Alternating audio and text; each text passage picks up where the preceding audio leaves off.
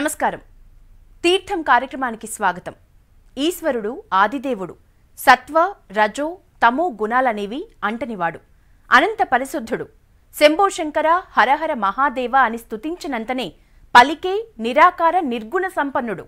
ఆ మహాదేవుడు పలు ప్రాంతాల్లో లింగాకారంలో వెలసి తనను శరణుజొచ్చిన వారిని కాపాడుతూ ఉంటాడు.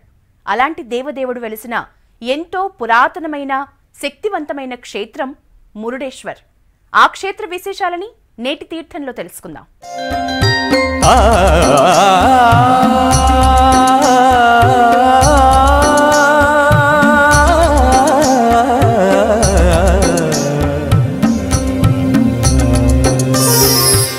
అదో అద్భుతం, మహాద్భుతం. ఒళ్లంతా కళ్ళు చేసుకుని చూసినా సరిపోని అద్భుతం. అరేబియా సముద్రం ఒడ్డున కొలువై ఉన్న ఈశ్వరుని భారీ విగ్రహం, అత్యంత ఎత్తైన రాజగోపురం ఇక్కడికొచ్చే భక్తులకు ఆశ్చర్యాన్ని, ఆధ్యాత్మిక ఆనందాన్ని కలిగిస్తుంది.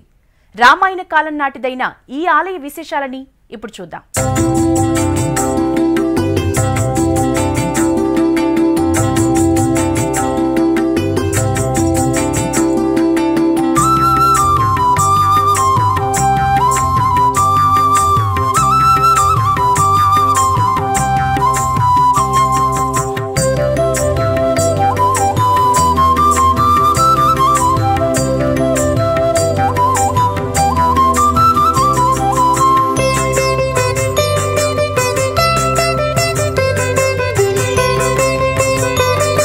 హైదరాబాద్ నుంచి నైరుతి దిశలో 705 కిలోమీటర్ల దూరంలో కర్ణాటక రాష్ట్రంలోని ఉత్తర కన్నడ జిల్లా భత్కల్లో ఉంది మురుడేశ్వర్.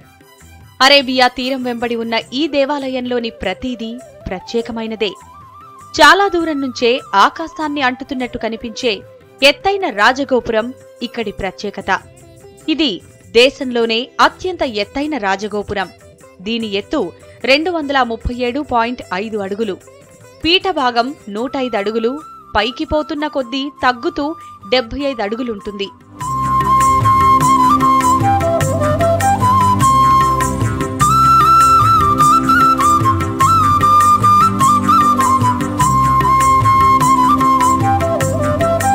ఇరవై 21 అంతస్తులతో కూడిన ఈ బృహత్ గోపురం మీద ద్రావిడ శిల్పకళా రీతిలో చెక్కిన శిల్పాలను చూడవచ్చు.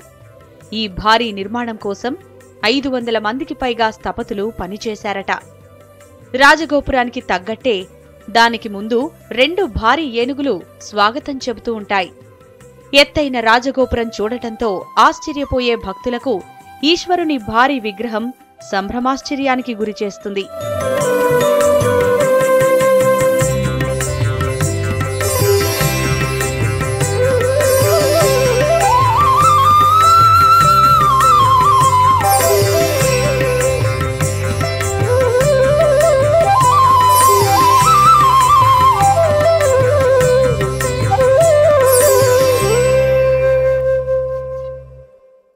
ప్రపంచంలోనే రెండో అతిపెద్దదైన శివుని విగ్రహంగా ఇది ప్రసిద్ధి చెందింది.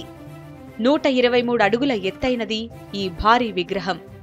3 వైపులా అరేబియా సముద్రం చుట్టుముట్టిన కందుకగిరి కొండ మీద కొలువై ఉన్నాడు భారీ మురుడేశ్వరుడు.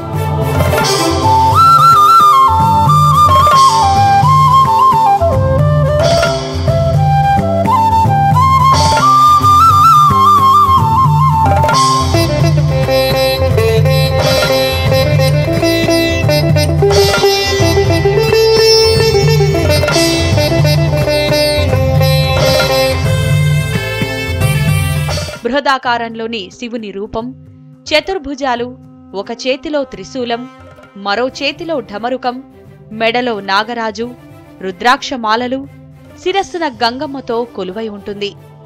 స్వామి పద్మాసనంలో తీక్షణమైన చూపులు, చిన్ముద్రతో ప్రశాంత వదనంలో కనిపిస్తాడు.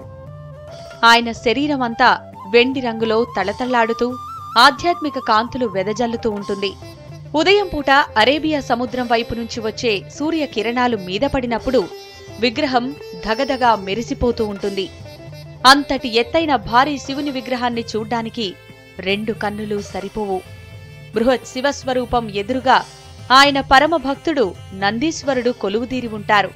స్వామికి తగినట్టే నందీశ్వరుడి భారీ విగ్రహ రూపం కూడా వెండి కాంతులతో ఆకట్టుకుంటుంది. అందరిలా శివయ్యను దర్శనం చేసుకోవాలన్న కోరికతో సముద్రుడు అలల రూపంలో అల్లంత ఎత్తున ఎగిసిపడుతుంటాడు. సముద్ర ఘోష భక్తులకు శివనామస్మరణలా వినిపిస్తూ ఉంటుంది.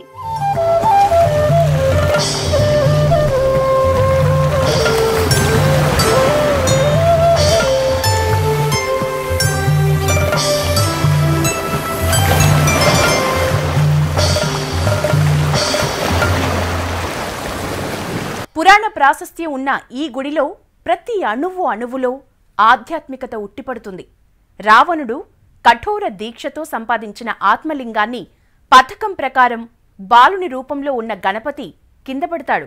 దాంతో కోపోద్రిక్తుడైన దశకంఠుడు లింగాన్ని ధ్వంసం చేయటంతో పాటు చుట్టిన వస్త్రాన్ని విసిరివేయగా అది పడిన ప్రదేశమే మురుడేశ్వర్ అయింది.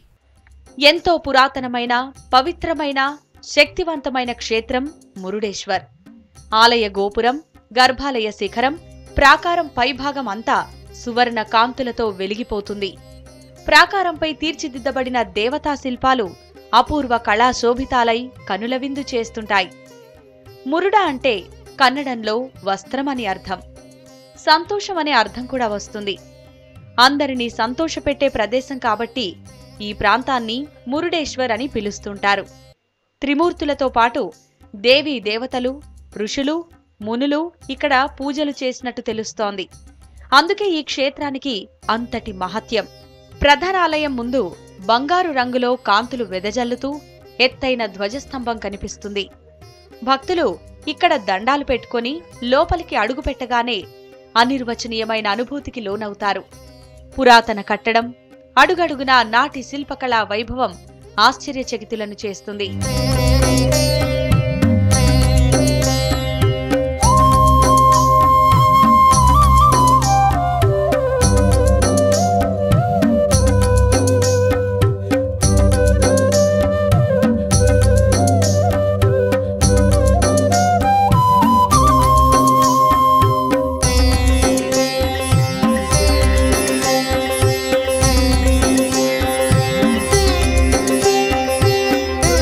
గర్భగృహంలో పరమేశ్వరుడు లింగాకారంగా సువర్ణ శోభితంగా వెలుగొందుతూ దర్శన భాగ్యం కల్పిస్తుంటాడు.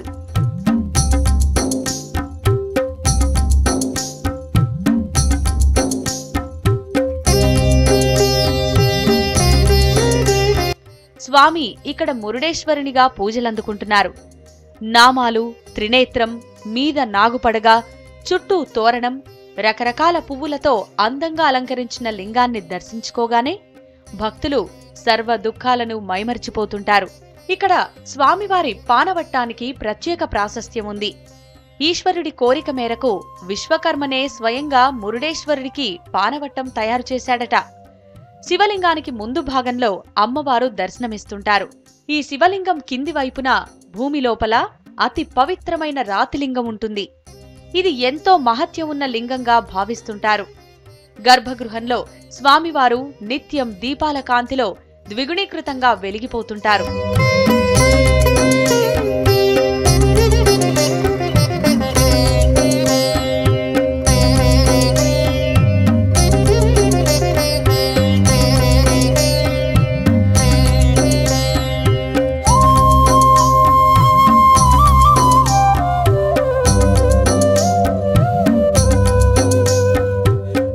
అక్కడ ఉన్న శివలింగానికి గోముఖం నుంచి నిరంతరం జలాభిషేకాలు, అర్చనలు జరుగుతుంటాయి.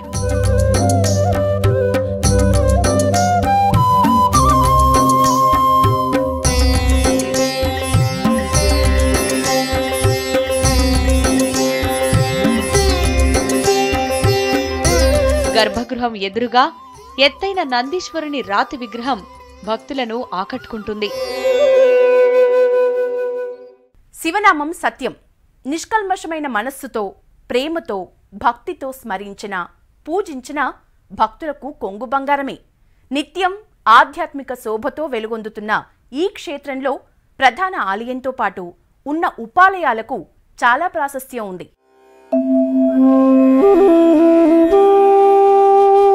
గుడి లోపలికి అడుగు పెట్టగానే వినాయకుడికి ప్రత్యేక దేవాలయం కనిపిస్తుంది. ప్రథమంగా ఆయన్ను దర్శించుకున్న భక్తులు మరోవైపున ఉన్న కుమారస్వామికి మొక్కులు సమర్పించుకుంటారు. ఆ పక్కనే అమ్మవారు గౌరీదేవిగా ఇంకో గుడిలో దర్శనమిస్తున్నారు. ఆమెకు దండాలు పెట్టుకున్న తరువాత ఓ ప్రత్యేక ఆలయంలో త్రిమూర్తుల అంశతో జన్మించిన దత్తాత్రేయుడు కొలువై ఉన్నాడు.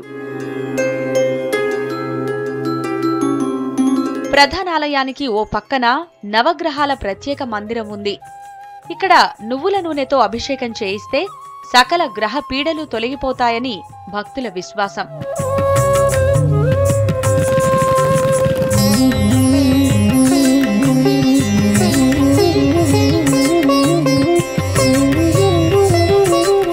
గుడికి ఓ వైపున విగ్రహ రూపంలో ఉన్న గీతోపదేశం భక్తులను ఇట్టే కట్టిపడేస్తుంది.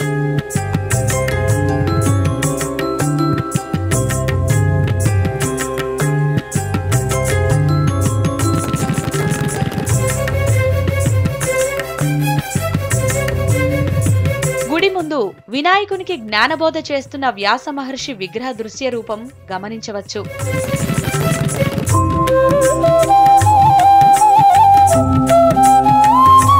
మరోవైపున వినాయకునికి రావణుడు ఆత్మలింగాన్ని అందిస్తున్న విగ్రహం కూడా కనిపిస్తుంది.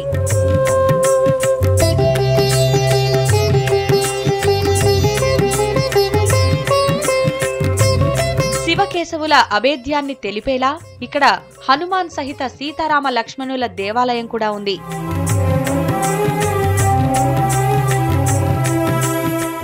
అద్భుతమైన ఈ దేవాలయ నిర్మాణానికి కారణం ఆత్మలింగం. రావణుడు ఆత్మలింగం ఎందుకు పొందాలనుకున్నాడు, దాన్ని ఎట్లా సాధించాడు, వినాయకుడు బాలుని రూపం ఎందుకు ధరించాడు, ఆత్మలింగాన్ని భూమి మీద ఎందుకు పెట్టాడు, మురుడేశ్వర్లో పరమాత్ముడి సంభవానికి సంబంధించిన కథను ఇక్కడ కళ్లకు కట్టినట్లు తీర్చిదిద్దారు. పరమేశ్వరుని మహావిగ్రహం పీఠభాగంలో పెద్ద గుహాలయం ఉంది. దీనిలో ఆత్మలింగావిష్కారం జరిగిన తీరును శిలారూపంలో ఉంచారు. రావణుని తల్లి కైకసి పరమేశ్వరుని పరమభక్తురాలు. సముద్రం ఒడ్డున ఇసుకతో శివలింగాన్ని తయారు చేసి పూజించేది. ఆమె తపశ్శక్తికి మెచ్చి పరమాత్ముడు రావణుడి రాక్షస రాజ్యానికి తరలిపోతాడేమోనని దేవలోకం తల్లడిల్లింది. దాంతో శివలింగం పూర్తిగా రూపొందకముందే సముద్రుడు తన అలల తాకిడితో కరిగిపోయేలా చేశాడు. ఈ ఘటనతో కైకసి తల్లడిల్లిపోయింది. తల్లి పడుతున్న క్షోభను గమనించిన రావణుడు శివుని గుండెల్లోని ఆత్మలింగాన్ని తెచ్చి ఇస్తానని ప్రతిజ్ఞ చేశాడు. పరమేశ్వరుని కోసం ఘోర తపస్సు చేశాడు. దీంతో ముల్లోకాలు కంపించిపోయాయి. ఇంద్రాది దేవతలు రావణుడి నుంచి కాపాడమంటూ నారదునికి మొరపెట్టుకున్నాయి. కాలం గడుస్తున్నా తన తపస్సును పట్టించుకోవడం లేదనే కోపంతో కైలాసాన్నే ఎత్తుకుపోవాలని దాన్ని పెకిలించే ప్రయత్నం చేశాడు. విషయం తెలుసుకున్న పరమాత్ముడు తన కాలి బొటనవేలితో రావణుడి కోపాన్ని అణచివేశాడు. అయినా దశకంఠుడు మడమ తిప్పలేదు. అతని అకుంఠిత తపస్సుకు పరమేశ్వరుడు పరవశించిపోయాడు. పార్వతీ సమేతంగా దర్శనమిచ్చాడు. రాక్షసరాజు దీక్ష ఫలించింది. ఏదైనా కోరిక కోరుకోమన్నాడు భోళాశంకరుడు. అప్పటికే నారదుని శక్తి వల్ల రావణాసురుణ్ణి మాయ ఆవహించింది. దీంతో పార్వతీదేవినే తనకు ఇవ్వమంటూ కోరుకున్నాడు. అయితే ఇచ్చిన మాటను తప్పని ఈశ్వరుడు తథాస్తు అన్నాడు. విజయ గర్వంతో పార్వతీదేవితో లంకా నగరానికి పయనమయ్యాడు.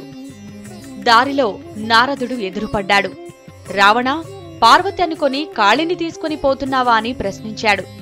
ఆశ్చర్యంతో వెనుదిరిగి చూస్తే పార్వతి మహాకాళిలాగా దర్శనమిచ్చింది. పార్వతి పాతాళంలో ఉంటుంది. అక్కడికి వెళ్లమంటూ రెచ్చగొట్టాడు. దాంతో పాతాళంపై దండెత్తి రాజు మాయాసురుణ్ణి జయించాడు. ఆయన కూతురు మండోదరిని పార్వతిగా భ్రమించి పెళ్లి చేసుకుని తన రాజ్యానికి చేరుకున్నాడు. పొరపాటును గ్రహించిన తల్లి కైకసి రావణుణ్ణి మందలించింది. దాంతో మళ్లీ తపస్సు ప్రారంభించాడు. శివుణ్ణి ప్రసన్నం చేసుకోవడానికి ఒక్కొక్కటిగా తన 10 తలలను అర్పిస్తూ ప్రాణత్యాగానికి సిద్ధపడ్డాడు. రావణుడి భక్తికి మెచ్చిన ఈశ్వరుడు ప్రత్యక్షమై ఏం కావాలో కోరుకోమన్నాడు. తన తల్లి కోసం ఆత్మలింగాన్ని ప్రసాదించమన్నాడు. తథాస్తు అంటూ వరమిచ్చిన పరమేశ్వరుడు తల్లి చేతికి ఇచ్చే వరకు దాన్ని దారిలో ఎక్కడా పెట్టవద్దని సూచించాడు. విషయం తెలుసుకున్న నారదుడు విఘ్నేశ్వరుణ్ణి ఆశ్రయించాడు. ఆత్మలింగం లంకకు చేరితే అంతా అరిష్టమని చెప్పాడు. దాంతో వినాయకుడు బ్రాహ్మణ బాలుడి రూపాన్ని ఎత్తి రావణుణ్ణి అనుసరించాడు. సంధ్యా సమయం అయింది. సంధ్యావందనం చేసుకోవడానికి ఆత్మలింగాన్ని నేలమీద పెట్టకుండా ఉండడానికి ఏం చేయాలా అని ఆలోచిస్తుండగా విఘ్నేశ్వరుడు బాలబ్రాహ్మణుని రూపంలో ఎదురుపడ్డాడు. అప్పుడు రావణుడు ఆ పిల్లవాణ్ణి పిలిచి, సంధ్యావందనం చేసుకుని వస్తాను, అంతవరకు ఈ ఆత్మలింగాన్ని కింద పెట్టకుండా జాగ్రత్తగా చేతిలోనే ఉంచమని కోరాడు. అయితే 3 మార్లు పిలుస్తాను, రాకుంటే పెట్టేసిపోతానంటూ షరతు విధించాడు. చెప్పినట్టుగానే రావణుణ్ణి 3 సార్లు పిలిచి లింగాన్ని అక్కడే పెట్టాడు ఆ బాలుడు. క్షణాల్లో తనకు లభించిన వరం నేలపాలు కావడంతో కోపంతో రగిలిపోయాడు రావణుడు. లింగాన్ని పెకిలించే ప్రయత్నం చేశాడు. కాని అది సాధ్యపడలేదు. చివరికి ముక్కలు ముక్కలు చేసే ప్రయత్నం చేశాడు. కోపంతో లింగాన్ని భద్రపరిచిన పెట్టెను విసిరేగా అది సజ్జేశ్వరలో, దాని మూత గుణవంతేలో, పెట్టెను కట్టిన దారం ధరేశ్వరాలో, కప్పి ఉంచిన వస్త్రం మురుడేశ్వరాలో పడ్డాయట. ఆ తరువాత ఈశ్వరుడు ఆ 5 ప్రాంతాలను సందర్శించి పూజలు చేసి ఈ పంచక్షేత్రాలను దర్శించి అర్చించిన వారి పాపాలన్నీ తొలగిపోతాయని ప్రకటించారట.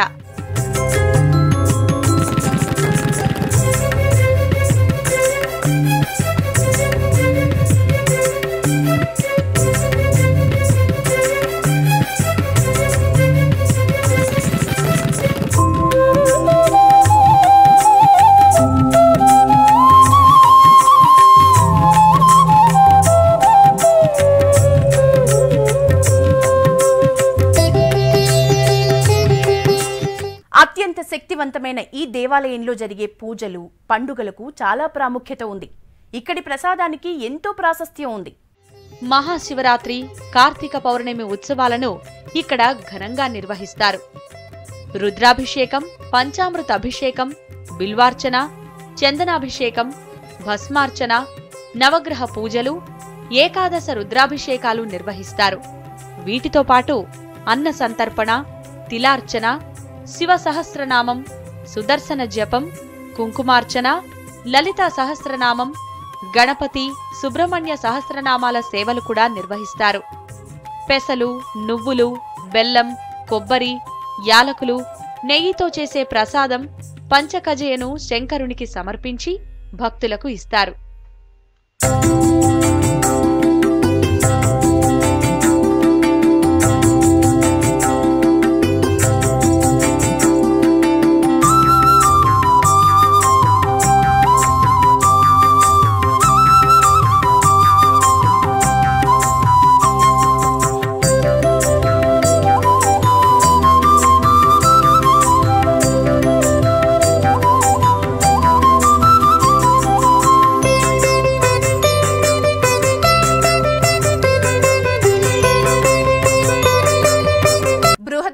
శివుని రూపం, ఆకాశాన్ని తాకేలా ఉన్న ఎత్తైన గోపురం, ఆత్మలింగం కథ మురుడేశ్వర్ను దర్శించుకున్న భక్తులకు ఆధ్యాత్మిక ఆనందాన్ని కలిగిస్తుంది.